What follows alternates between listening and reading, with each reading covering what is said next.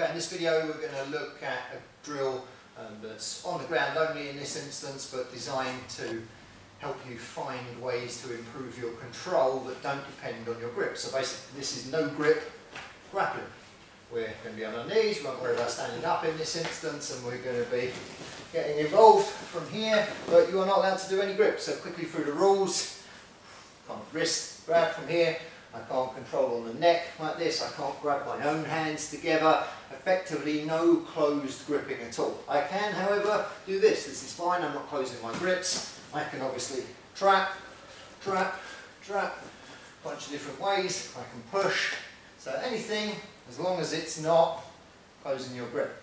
When you're going through your advancement in grappling, a few things happen to really tighten up your game. One is that you become less dependent on your strength and you learn to relax and use gravity a lot more in your own body weight, and there's a bunch of other things, and one of the additional things is that you learn to rely less on your grips. So everything you do becomes much more subtle. So if I was trying to control Craig rather than obviously gripping him and pulling him around, I might find an alternative way to manipulate it that didn't require so much of an obvious setup.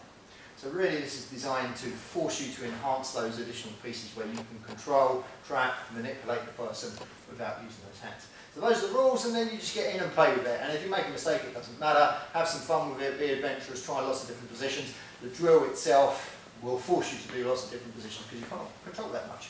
So look, myself and Craig are into it from here, and we'll be hitting any kinds of positions. And we can hit here, look, this is fine, because I'm not closing my grip. This is fine, this is fine. Anything that's not closing the grip is good. This is fine, look, no grip here.